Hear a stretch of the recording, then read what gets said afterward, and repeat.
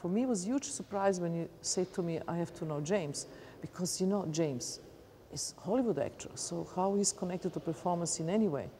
And then I met him and I was very surprised, James, when we meet, that you knew about performance. There is an incredible difference between acting and performing. Both of you talk very loud. Both of you are very present. You are a very performance-driven actor and you are a very theatrical performer. I basically said, James, you have to meet Marina to understand that it's completely the opposite of what you're doing.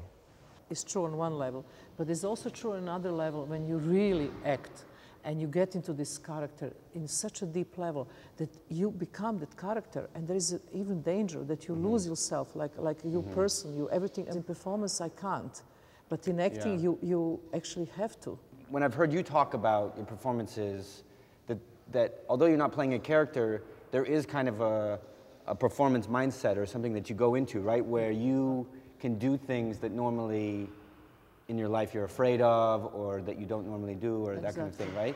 And that's a different, I think, a different kind of headspace. To me, the most interesting is this new element comes out, kind of border between performance and acting, what's real, what's not real. So in a way, you know, that creates new dialogue, that creates some new maybe territory to explore. With the theater and acting, you create a distance, which you don't create in performance. Performance is no distance, it's like go to the bones, you know. But with the theater, you can actually play the character, even as your own self, but you have the distance.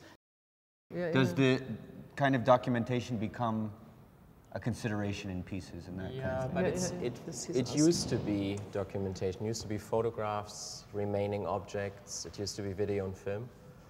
I think the new thing about this exhibition is it's really about reperformance. So it's really about having a score and having a person there for 2.5 hours, for 1 hour, for 8 hours, and it's authorized.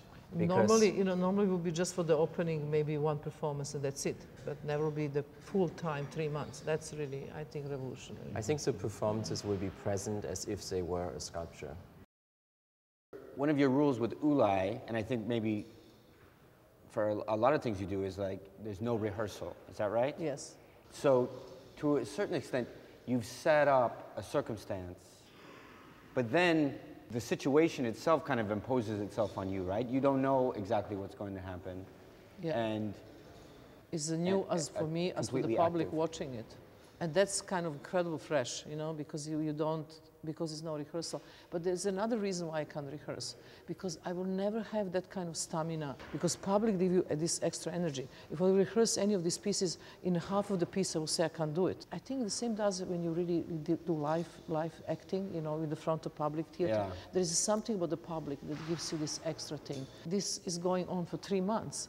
And it's a really endurance kind of experiment, and actors are not used to this. And how this time change you, because if you will do something for 3 months, I don't know if it's acting anymore, become real life.